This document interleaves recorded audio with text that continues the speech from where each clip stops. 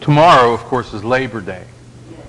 And I mentioned this morning, I always wondered where Labor Day came from. Now I worked in Allegheny Ludlam for 33 years. Brother Dale here, he worked here for about 30. And Pastor Todd works there even right today. He works there. And there's a lot of people who've worked at Allegheny Ludlam and people who have worked in mills. My dad worked there. And at one time in this area, there were steel mills and coal mines and factories and manufacturing. Most of that has either gone south or gone to India somewhere. They've shipped a lot of that out. But thank God we still have manufacturing. At one time, when I was a kid, when I got out of high school, I went to college for a year.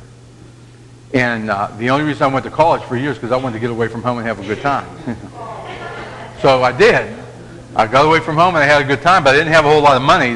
There was nothing to show for it. And so I got at that time, the mill would hire people for the summer. I got a summer job over at Allegheny Ludlam because my dad worked there, And so they hired me for the summer, and I took a look at the paycheck. I think most of you guys have heard my testimony. I took a look at the paycheck, and I said, well, this looks pretty good. So I said, maybe I'll work here for a couple of years and go back to school. Well, 33 years later, I was still... That at that time, those kind of jobs were they're abundant, but those jobs aren't around anymore. That doesn't happen anymore. I would never say to a kid today, well, yeah, go get a job in the mill. It just doesn't happen. But one of the things when you work in Allegheny Ludlam Steel Corporation, you became a member of the United Steelworkers of America, the union. And every payday, they took union dues out your paycheck. Now, I kind of had a mixed emotions. I'm not really crazy about unions. I'm not crazy about their politics and their, because they're all very liberal, But I'm glad I had one at Allegheny Ludlam because the reason why unions exist, and I'm going to get into the word in a minute, I am on it. The reason why unions exist is because back in the 1800s during the Industrial Revolution, when America went from being an agrarian society, a farming society, to a manufacturing society, the moguls who owned these companies, their purpose was they wanted to make money. So the steel companies and the coal mines and the railroads, they would hire people and not necessarily treat them the best. They would give them meager wages, bad hours, no safety at all. And if somebody would get hurt or killed at work, they would just throw them aside and put somebody else in. It was just like another cog in the wheel. So a lot of the workers said, "Hey, this is not right," and they started to get together with the unions. And of course, what started out was something with a noble cause is really pretty much turned into just another corporation. Dale and I were talking about it the other day that I worked for Allegheny Ludlam and I worked for the United Steelworkers, paying my dues. But the thing is, back in the 1800s, when they would have a strike, it would get bloody. They would start shooting. I know John and I, we've talked before about the Homestead steel strike, when they called the Pinkertons in. I think that was 1882 or something like that. And so they were, it got nasty. Now you carry signs and you yell things. But we went on strike back in '94. I'll never forget it. It was we want more in '94. That was the thing. And no, it didn't. I said, well, I remember they want us to go walk on the picket lines, So I would go and stand on the picket line, and everybody took their turns, And they came around one time and they gave us baseball caps, United Steelworkers baseball caps. I said, that's my $5,000 baseball cap. Okay, that's about what it cost me. But we really didn't get a whole lot.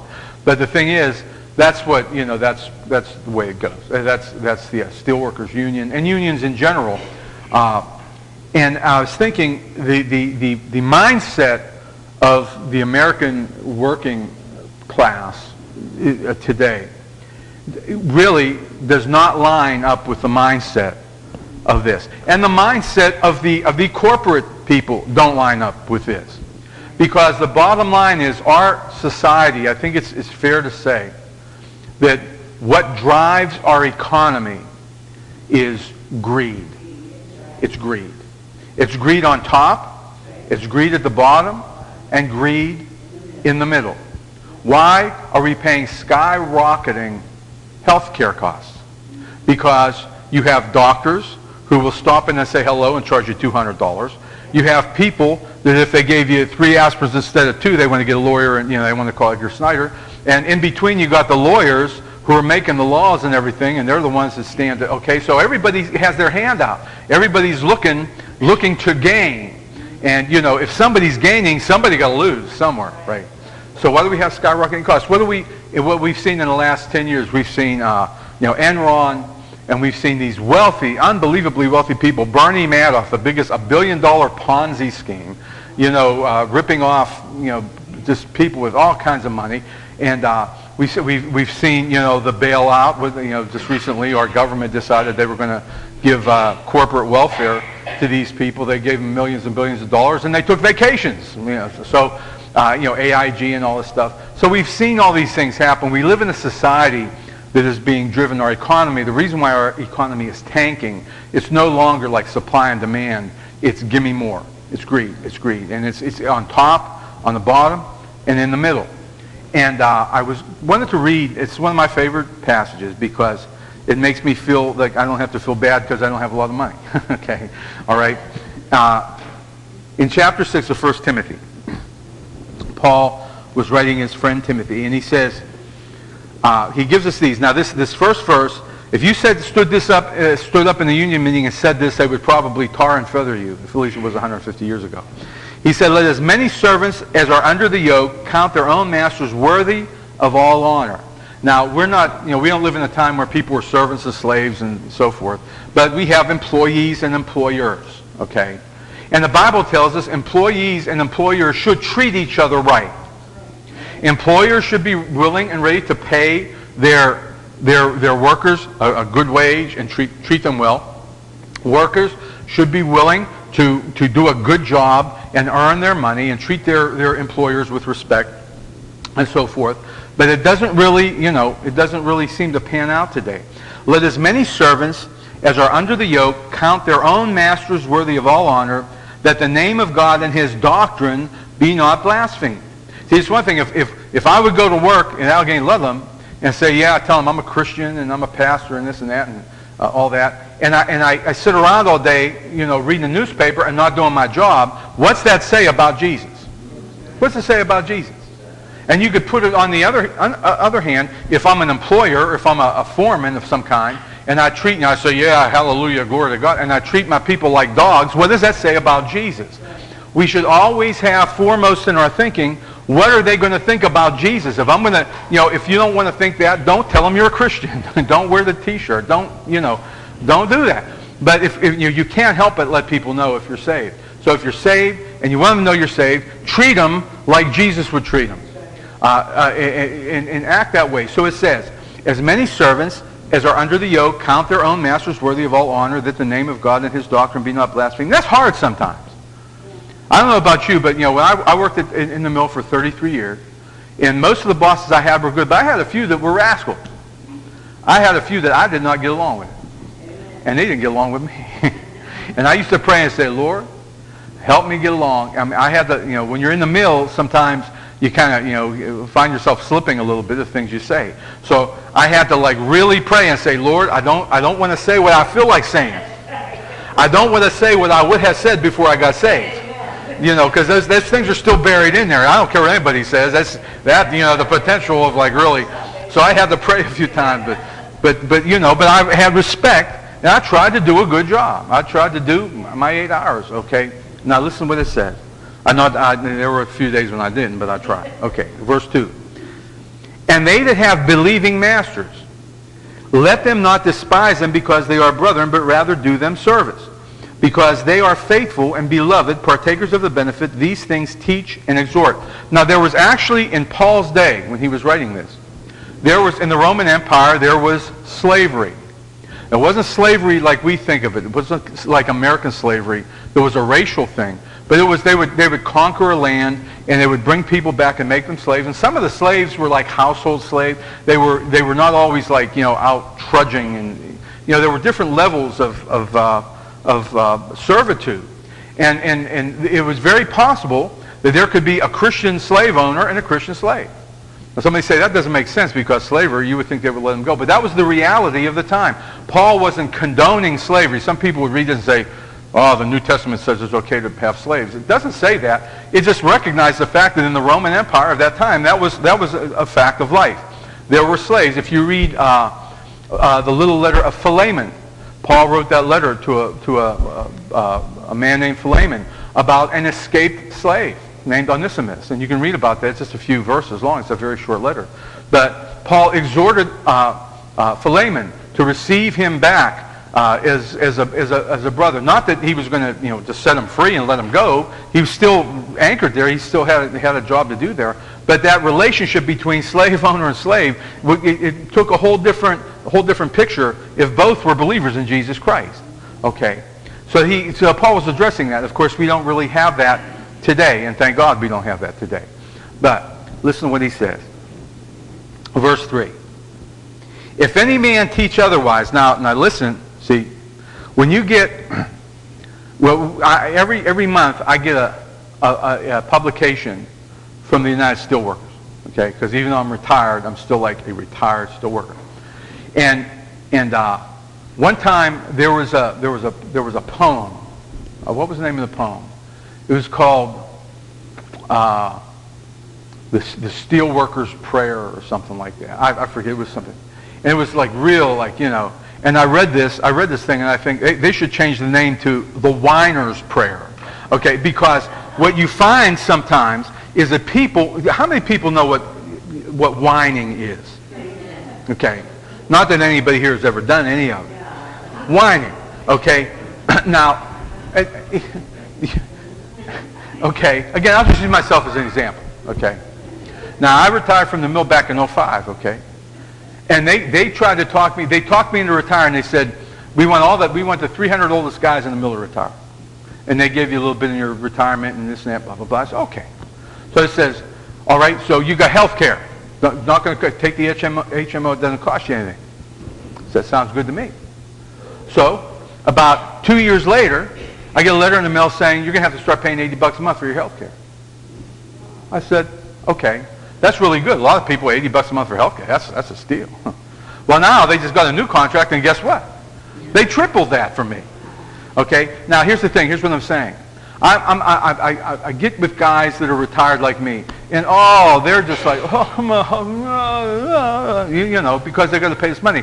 I said, you know what? If you go to anybody on the street and say, hey, we'll give you health care for $250 a month, and with the kind of coverage we have, and ask them, they'll say, where do I sign?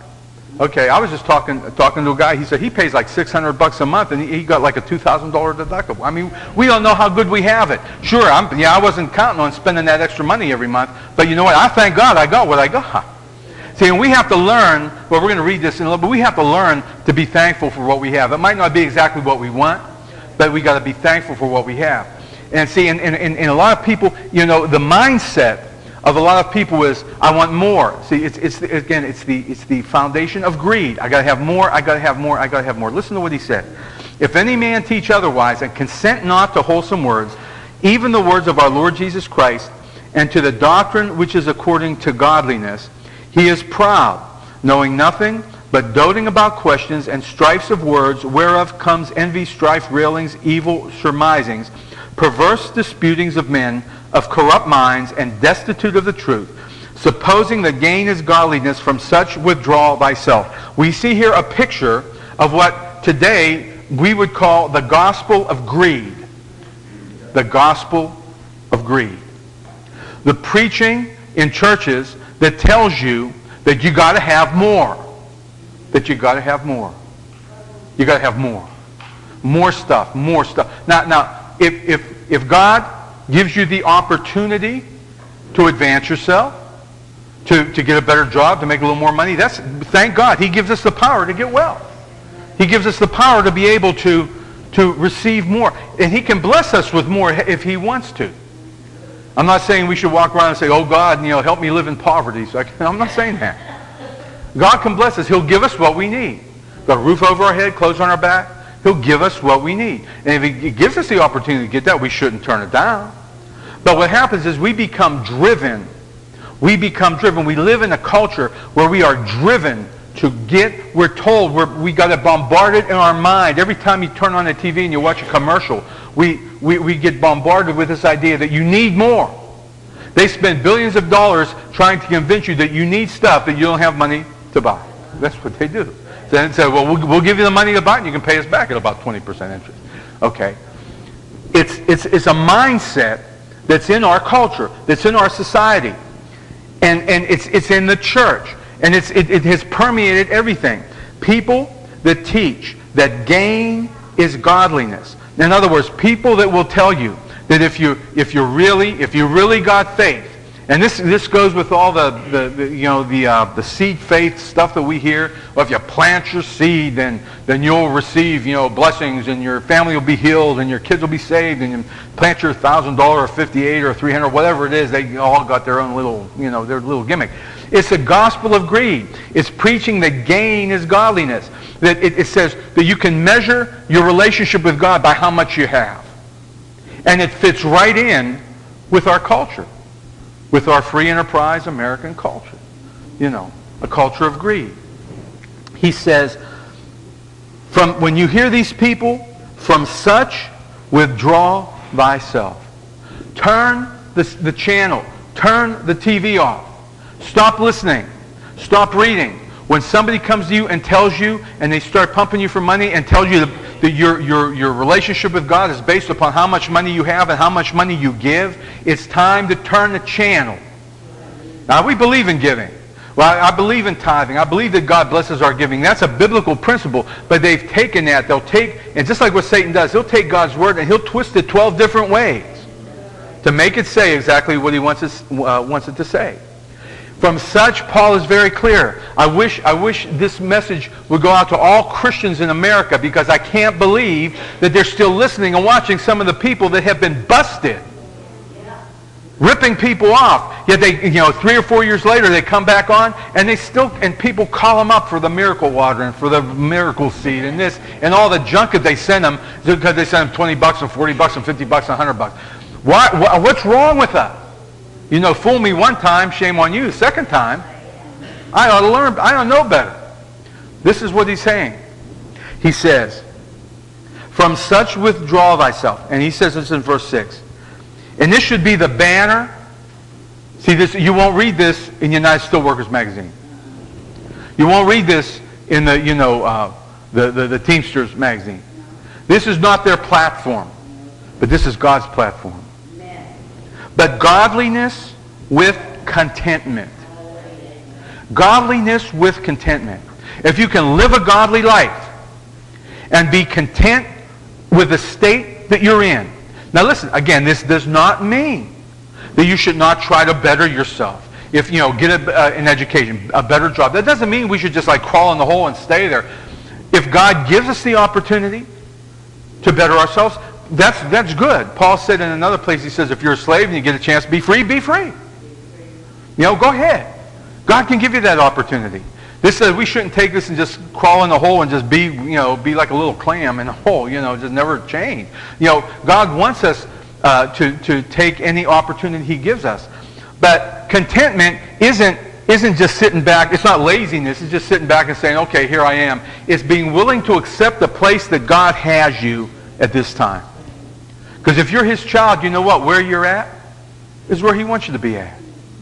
If you're his, if you're dwelling in the center of his will and in his spirit, where you're at is where he wants you to be at.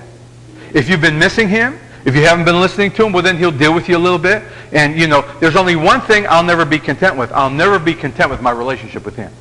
It can always be better. I can always read more. I can always pray more. I can always learn more. I can always grow more in him.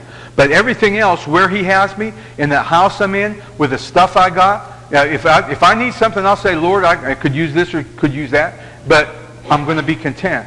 I'm going to be satisfied with where he has me. And it's hard to do nowadays, because we get bombarded, as I said, with millions and billions of dollars worth of advertising telling us, don't be content.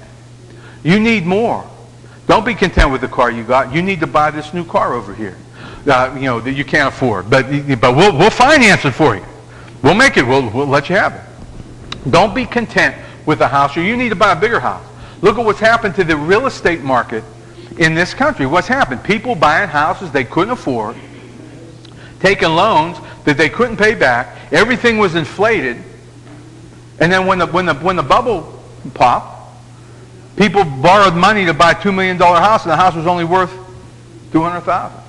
They were paying more than what the house was worth. That's what's happening. That's what greed does.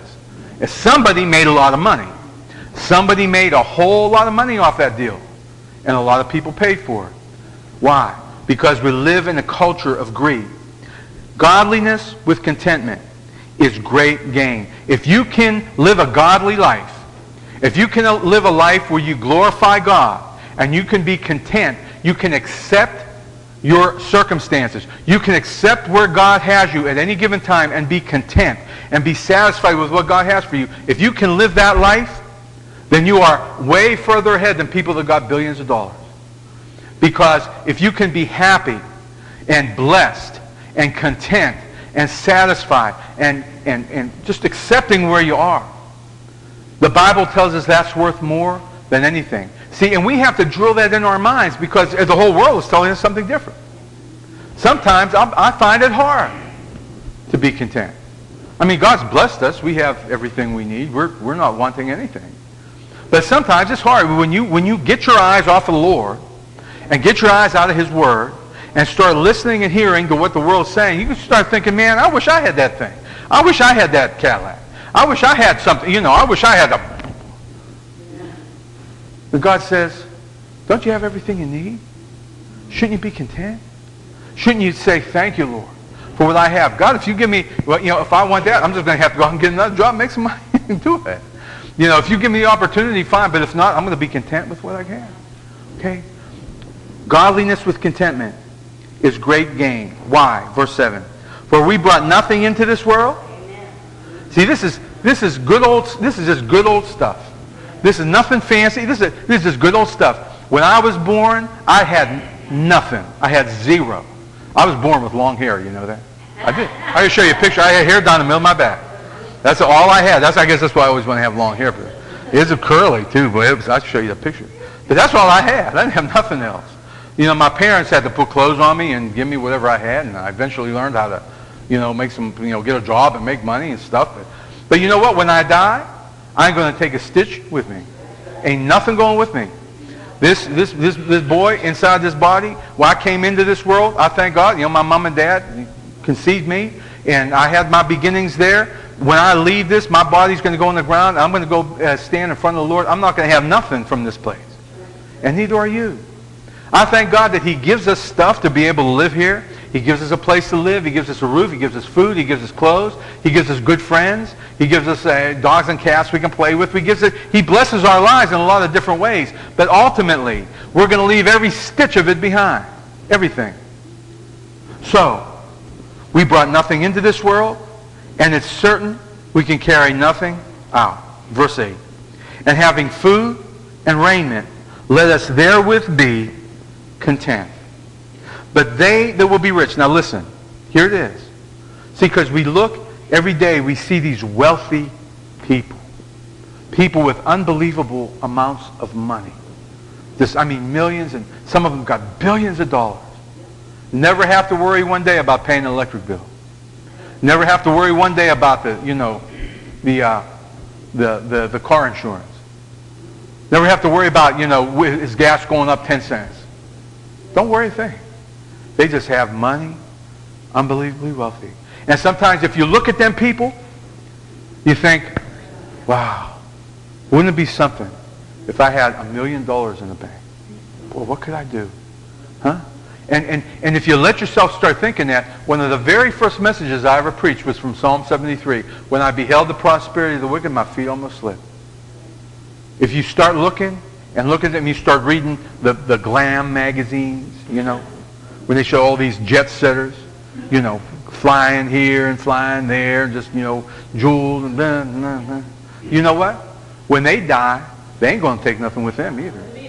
Not a single thing. Okay?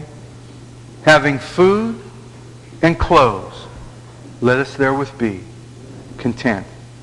But they that will be rich fall into temptation and a snare, into many foolish and hurtful lusts, which drown men in the destruction and perdition.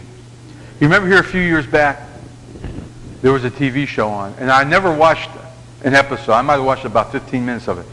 But they took two of these debutantes, wealthy young girls from family, wealthy families, and they made them work like in a Wendy's. I mean, here's these women that probably never picked up a broom in their lives. Okay, they probably never had to wash a load of clothes. They put them, probably never had to wash a dish. They put them in the Wendy's or McDonald's or somewhere. And I just watched a few minutes of this, and that was like, foolish, hurtful lusts. Listen to what these wealthy people do. Well, how they spend their money. Just lavish, just ridiculous things. You hear these stories about what was his name? Got caught shoplifting.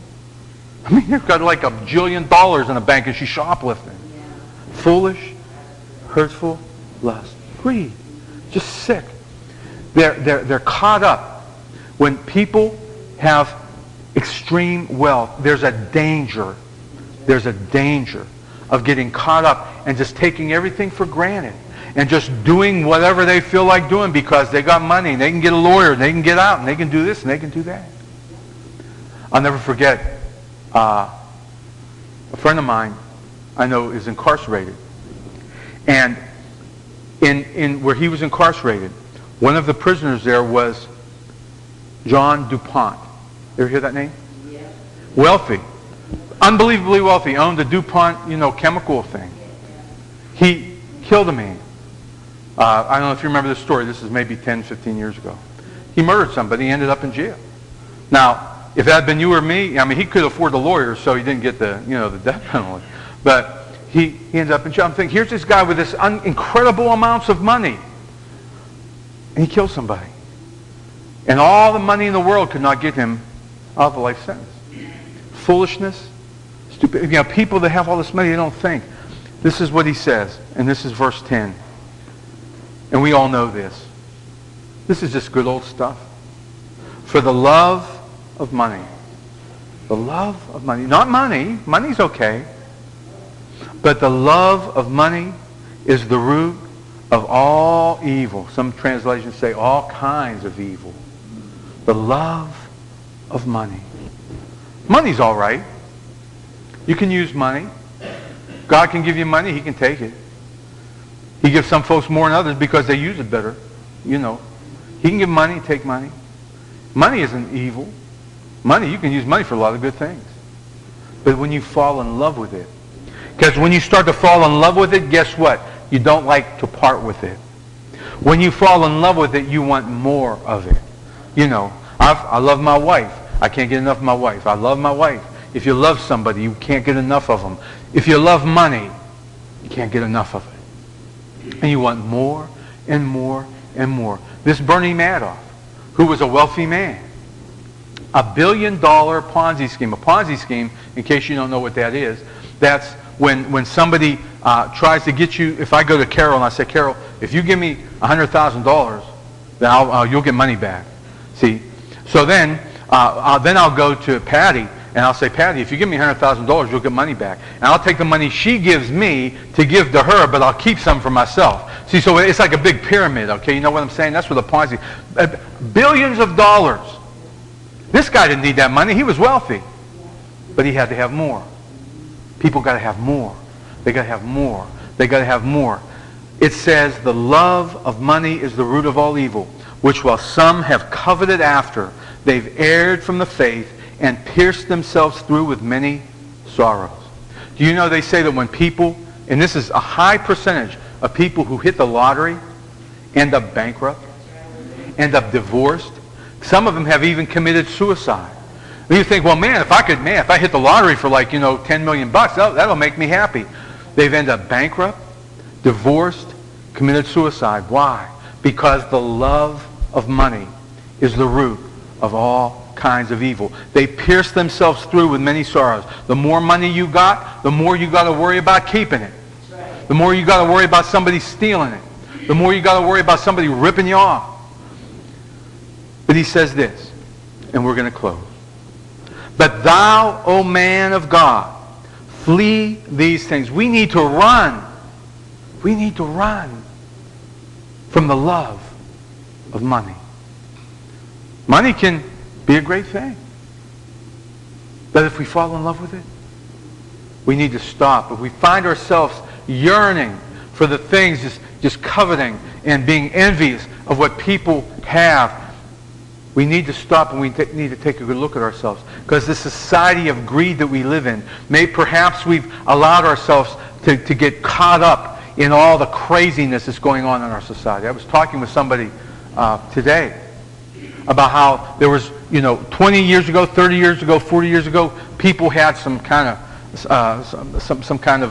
standards or morals. But as the years go on, as things change on the outside, we tend to compromise. We tend to lighten up a little bit. We tend to allow ourselves to get blended into the world, and we find ourselves acting just like them. A man came to Jesus one time, and he said, Jesus, will you please go talk to my brother? Our father died, and he's not giving me my share of the inheritance. Have you ever heard that story before? Oh, my. When somebody dies, it'll bring out the best in people and the worst in people. Especially if there's a lot of stuff to split up. Jesus says, man, who made me a divider of goods over you? Who put me in that position?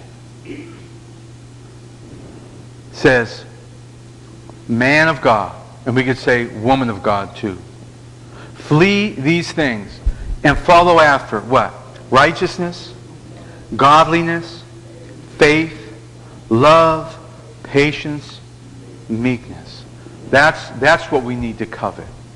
That's what we need to fix our affections on. That's what we need to fall in love with. Those fruits of the Spirit. God, I'll never be content with the amount of fruit of the Spirit in my life. I always need more. I need more love. I need more joy.